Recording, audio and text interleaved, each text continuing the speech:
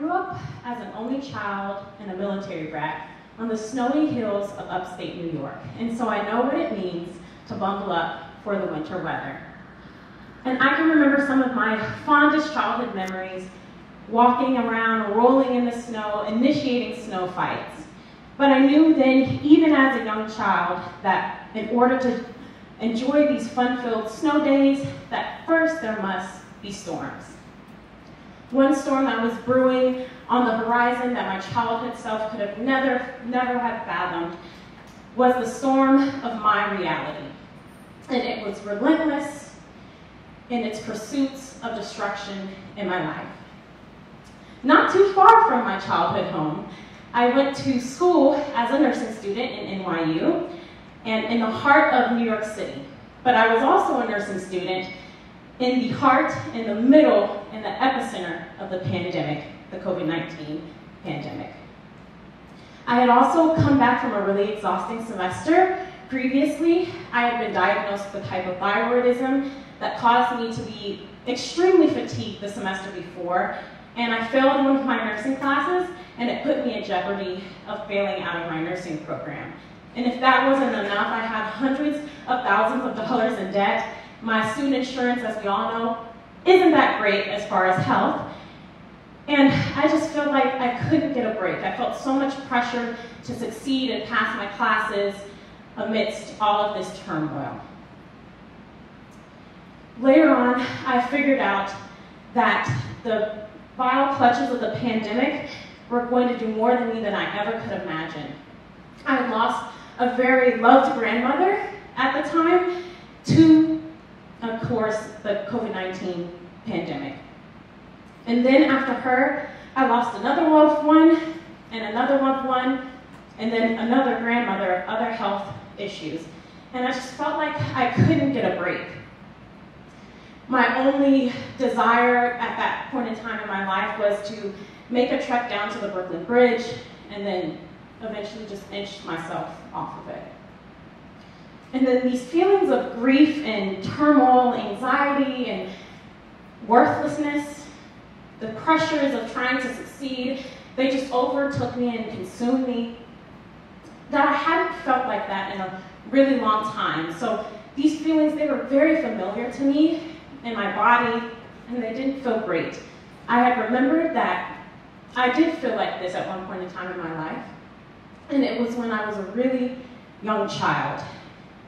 I had met the hands of a nasty abuser, and the abuse continued for some time in my childhood.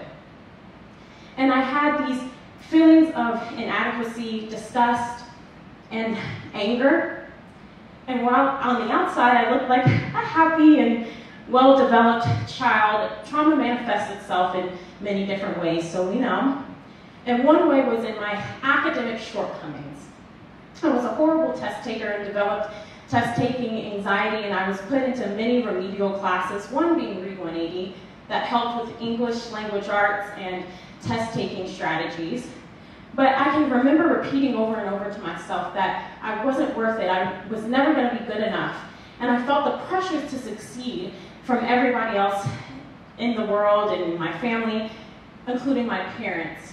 I remember being 10 and 11 and 12, crying every night in my bed or at school because I wasn't meeting the expectations that my parents had placed on me. And so one night I remember I was consumed with grief and anger and all these negative emotions in middle school, and I just threw my hands up and said, I don't want to do this anymore. I'm done with life. And so I made my way to my mother's medicine cabinet. I don't know what pills they were, but I took the whole bottle and I laid down in my bed and I closed my eyes, hoping that that would be the very last time that I would live on this earth.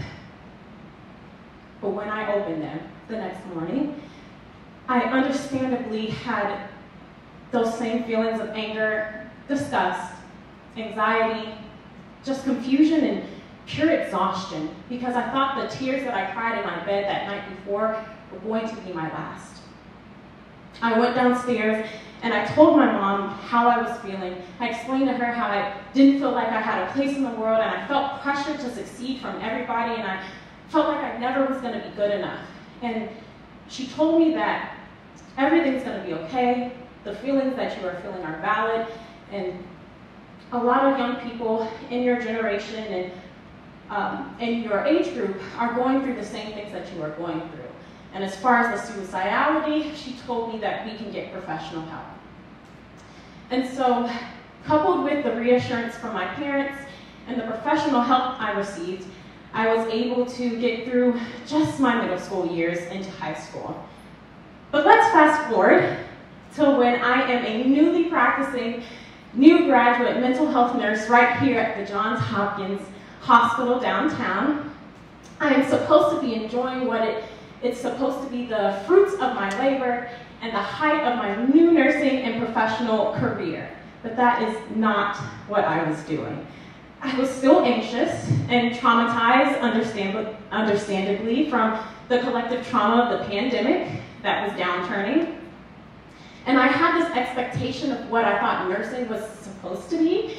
And then when that expectation was not met, I was very much ready to throw my hands up and leave the field altogether within the first 6 to 9 months. I told my nurse manager at the time, her name is Dr. Patricia Sullivan, hi Dr. Pat, and I told her I was completely done.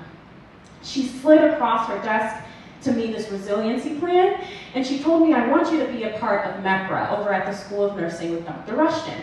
And MEPRA stands for Mindfulness, Ethical Practice, and Resiliency Academy. And what it did, it carved out a particular time every month for nurses to come in and just find community with each other. We were able to celebrate all of our triumphs and then grieve all of our losses from the last 2 years and going through the pandemic. But really what MEPRA taught me was a way to reshape and rethink the way that I look at resiliency. I was encouraged not to look at it through rose-colored glasses. It wasn't going to be this autopiloted state of peace amidst turmoil, but resiliency is always going to be rooted in the communities that you connect with. And that is what MEPRA did and Dr. Rushton did for me at Johns Hopkins School of Nursing. I was finally able to come to the realization that the isolated nature of the pandemic had convinced me that I was all alone in this fight in life. And the only child in me really hated any sense of dependency on others. But it forced me to realize that community is my only means to survival. Eventually, I found community once again, but it took me quite a bit of time to realize that. I can remember that my first year in high school, I was sitting in my AVID classroom. For all of you who don't know about AVID, it was called Advanced Via Individual Determination, and it was for those who were at risk of not reaching the goal of going to college. Coach Beatty was my AVID teacher, and she told me that I could achieve anything that I wanted to, that I had big dreams and big goals, and she was going to help me achieve them. I was in a classroom amidst other students that had some academic failings, some similar or different backgrounds, but we had one goal in mind, and that was to get to college. We would do activities in the classroom, and we would make scrapbooks and talk about our goals and put the goals in the scrapbooks about 3 years or 5 years or 10 years on down the line. What AVID did for me was get me through high school and help me enjoy it a little bit more. But it really ingrained a sense that I knew that wherever I was going after high school, that I needed to be grounded and rooted in a community that was willing to water me, help me grow, so that I could withstand whatever challenges next that I faced in life. And that's exactly what I did. Finally, when I got to college at Texas State, I found another community. It was called Black Women United, or BWU. And it was just a place for Black women on my campus to come and take off our capes and just be unapologetically us. I can remember distinctly one meeting that we had. We did an activity called Sister Circle. And what it did, we were able to share our shared experiences and just reaffirm and reassure each other that it's okay and we're going to make it through. I can remember distinctly there was a young woman talking about childhood abuse, and I immediately sprang up and I ran out of the room. I found the nearest bathroom and I totally started bawling on the floor. Bawling so loudly that the rest of the e-board members, some of them, they could hear me, and they came and found where I was. They came into the restroom and they closed and locked the door behind them, and they just sat on the floor and cried with me. They weren't upset that I caused the scene. They just understood at the place that I was, and we were able to connect in that way. And so that community also was there for me during a time where police brutality was starting to be on the rise again, and our community was under attack, where names like Sandra Bland and Eric Garner and Trayvon Martin, their faces were plastered everywhere, and then the Black leaders on our campus were even getting death threats. So we were able to come together as a community and foster love and cherish each other in those really hard times. And now some of those people are the friends that I call sisters and confidants and my lifetime partners. And just like with BWU, I was able to find another community. Again, back when I was in nursing school, after coming off of a horrible semester where I had health issues and academic failings, I ended up being pulled aside and into the office of my now mentor, Dr. Gillis, who gave me a reality check. She told me, first of all, to stop crying because everything was going to be okay, but more so, she reassured me that everything was going to be fine, that I mattered as a person, I mattered as a woman, I mattered as a Black woman, and I mattered as a nurse. She told me that my community needs me and people need me out there, and that I have no choice.